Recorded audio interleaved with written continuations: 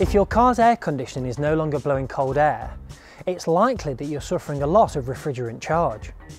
With the loss of refrigerant, your air conditioning system is less efficient and the inside of your car becomes warmer and unpleasant to drive. Today, I'm going to show you how to tackle the problem. With STP Aircon Recharge, it only takes 10 minutes and there's no need for a professional service. Let me take you through the 3 easy steps to get your car's air conditioning system running and back to its optimum level. Before we begin, remember to check in store which product is right for your car. Remember to wear safety gloves and put on your protective glasses. We're getting started, but don't start your engine just yet. The engine always needs to be switched off whenever you connect or disconnect the gauge coupler. First, let's find the low side pressure service port. This port is located between the compressor and the evaporator. It's the larger of the 2 aircon lines, and the hose of our product will only connect to this port. You've located the correct port. Now remove the valve protection cap and attach our quick connect coupler by pressing it onto the low side port. Now you're ready to start your engine and air conditioning.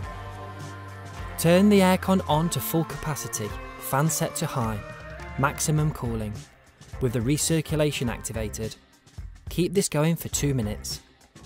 The car is running. Now we can do the pressure diagnostic. Check the gauge reading and refer to the pressure gauge chart. You will see one of these 5 readings: 0, low, filled, alert or warning. Check the label on the canister and it will tell you what to do depending on your reading. In case of warning, it's probable that your system has an abnormal leak. Should this be the case, do not add the refrigerant. Instead, you should seek professional help. In this car, however, the gauge says low, which means we should add the refrigerant. Take the can and shake it well before connecting it to the gauge. Make sure you always hold the can upright when topping up the air conditioning system. The trigger design on the canister makes recharging really simple. Just squeeze the trigger to release the refrigerant while shaking the can. Keep going, releasing the trigger frequently to check the system pressure against the gauge chart. Keep going until the gauge reads filled. Make sure to add the right amount of refrigerant and do not overcharge. When the needle reaches the green zone, that means you're done and the process is complete.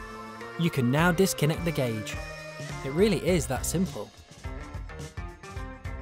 STP Aircon Recharge is just one of the great products from the STP range. For more information and tips, please check out the website and make STP a key part of your car maintenance routine.